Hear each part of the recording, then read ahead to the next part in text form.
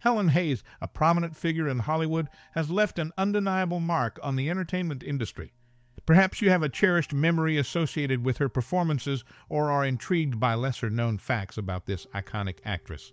In the upcoming discussion, we'll delve into some interesting, funny, shocking, and even sad aspects of Helen Hayes' life and career. Keep watching to uncover these facets, and feel free to share your own stories and memories in the comments below. What's your most cherished memory or personal experience related to this classic Hollywood actor? We would love to hear from you. Stay tuned for an exploration of the fascinating world of Helen Hayes. Helen Hayes, a prolific figure in the world of acting, boasts a filmography rich with diverse roles, leaving an indelible mark on the cinematic landscape. For those new to her work, exploring this multifaceted career can be a captivating journey.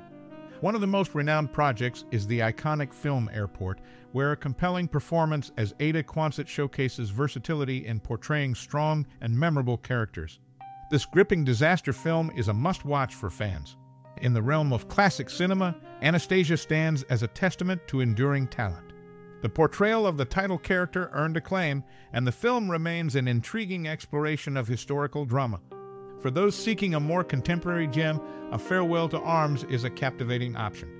A nuanced performance in this romantic drama adds depth to the complex narrative, making it a cherished piece in the filmography. Another gem worth exploring is The Sin of Madelon Claudette, a film where an intricate portrayal earned the Academy Award for Best Actress. This early work showcases the ability to etch deeply moving characters into the annals of cinematic history. As fans embark on a journey through the filmography, Aerosmith stands out as an iconic collaboration. Captivating presence enhances this adaptation of Sinclair Lewis' novel, making it an essential watch for those appreciating contributions to film. In conclusion, the filmography is a vibrant tapestry of performances spanning various genres and eras. For an introduction to the work, Airport, Anastasia, A Farewell to Arms, The Sin of Madelon Claudette, and Aerosmith are must-watch movies that resonate with the timeless allure of the craft. Helen Hayes, the acclaimed actress, faced a relentless pressure to defy the natural course of aging. Throughout her career, she confronted the industry's demand for eternal youth, compelling her to navigate a delicate balance between the passage of time and the perpetual quest for youthfulness. This pressure, intrinsic to the entertainment world, exemplifies a significant struggle that transcends the spotlight. Beyond the superficial expectations, she grappled with the enduring challenge of maintaining authenticity in an industry often characterized by pretense. The constant scrutiny and expectations placed upon her exemplify the multifaceted nature of the struggles faced by those in the public eye. The tension between personal identity and the public persona added an extra layer of complexity to her journey. In the broader context of life, Hayes encountered numerous trials, both professional and personal. The public eye's unrelenting gaze sometimes obscured the private battles she fought.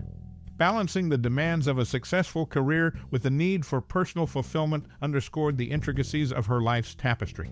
In summary, the renowned actress, known for her contributions to the cinematic realm, grappled not only with the external pressures of eternal youth, but also with the internal struggle for authenticity and balance. Her story serves as a testament to the challenges faced by individuals navigating the complex landscape of fame, aging, and personal identity.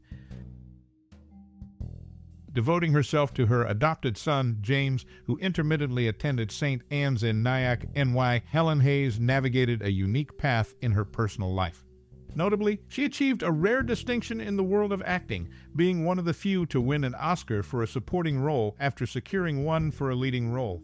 Hayes faced health challenges, frequently grappling with asthma attacks exacerbated by backstage dust during her theatrical pursuits. Ultimately, asthma forced her to conclude her stage career, prompting a shift towards films and television. However, this transition didn't mark the end of her contributions. She channeled her energy into writing books and fundraising for organizations combating asthma. In the aftermath of her impactful acting career, Hayes' life took an unexpected turn, shaped by personal and health experiences. These facets, from her devotion to her son to her unique Oscar achievements and battles with asthma, illuminate the various dimensions of her journey extending beyond the stage. Navigating through personal and professional highs and lows, Hayes' story unfolds with a nuanced simplicity, revealing a woman who, despite challenges, continued to contribute to the world of entertainment and health causes. It's a narrative that goes beyond the spotlight, resonating with the realities of life and the diverse roles one may undertake. Helen Hayes, a pioneering actress, secured her place in history as the fifth woman to clinch the Best Actress Oscar, a groundbreaking achievement attributed to her role in The Sin of Madelon Claudette, her inaugural venture into talking films. Notably, she portrayed a prostitute, marking a departure from conventional roles. This early success set the stage for a remarkable career. Adding to the distinction, she stands among a select group of actors with a 2-0 winning record in the Oscar acting category.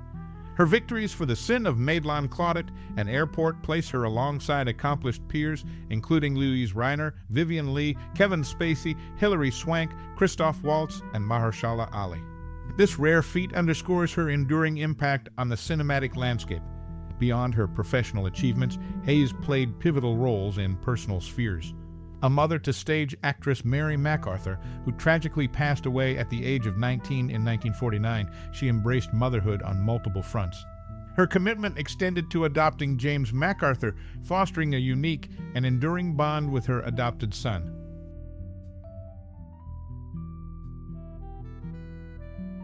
With a career spanning over 80 years, Helen Hayes stands as a pioneering figure in the entertainment industry. Beginning as a child actress at the age of 5, she evolved into a preeminent stage performer, earning the title of the First Lady of the American Theater. Notably, she holds a distinguished place among the exclusive group of EGOT recipients, having secured an Emmy, a Grammy, an Oscar, and a Tony, a feat accomplished by only 15 individuals in competitive categories. Her journey commenced in the world of acting at a remarkably young age, laying the foundation for a prolific and enduring career. Beyond her achievements on stage and screen, Hayes' legacy extends to her unique standing as an EGOT awardee, a testament to her exceptional talent and contributions across various realms of entertainment. Helen Hayes, a name synonymous with the American theater, navigated a path few have trodden, leaving an indelible mark on the industry. From her early days as a child actress to her historic EGOT status, her narrative unfolds as a captivating journey through the multifaceted landscape of entertainment. It's a tale that resonates with the complexities of a career that spanned generations, etching her name into the annals of history. Securing the Best Actress Oscar in 1932 for The Sin of Madelon Claudette, Hayes carved her place in history as one of the early trailblazers in the film industry. This groundbreaking achievement marked the beginning of a remarkable career spanning over 8 decades. Notably, she shares the honor of winning the Oscar for Best Actress with a select few, including Louise Reiner, Vivien Leigh, Kevin Spacey, Hilary Swank, Christoph Waltz, and Mahershala Ali. Beyond cinematic triumphs, Hayes played a key role in the inaugural Tony Awards ceremony in 1947, joining the League of Winners alongside Jose Ferrer, Frederick March, Ingrid Bergman, Arthur Miller, Patricia Neal, Elia Kazan, and Agnes DeMille. This early recognition set the tone for enduring impact on the American theater. In a unique tribute, her likeness graced a commemorative postage stamp issued in her honor on 25 April 2011. Priced at 44 cents on the day of its release, this stamp stands as a tangible acknowledgement of her contribution to the world of entertainment.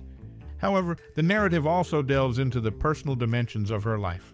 Her friendship with Joan Crawford, detailed in the memoir My Life in 3 Acts, reveals a complex dynamic. While acknowledging their friendship, she did not shy away from describing Crawford's parenting style as strict, even bordering on cruelty. This candid revelation provides a glimpse into the intricacies of relationships, adding a layer of depth to her public persona. In conclusion, Hayes' journey, marked by groundbreaking achievements and personal revelations, reflects a nuanced and impactful presence in both cinematic and personal spheres. From her early Oscar win to her role in shaping the Tony Awards, the story resonates as a testament to lasting influence on entertainment.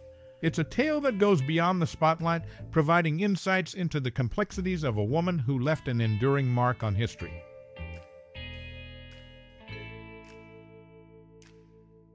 In a career spanning over 8 decades, this distinguished actress made her mark not only on the stage and screen, but also left a lasting impact on the cinematic landscape. Notably, she played pivotal roles in 3 Oscar Best Picture nominees: Aerosmith, A Farewell to Arms, and Airport, showcasing versatility across different eras of film.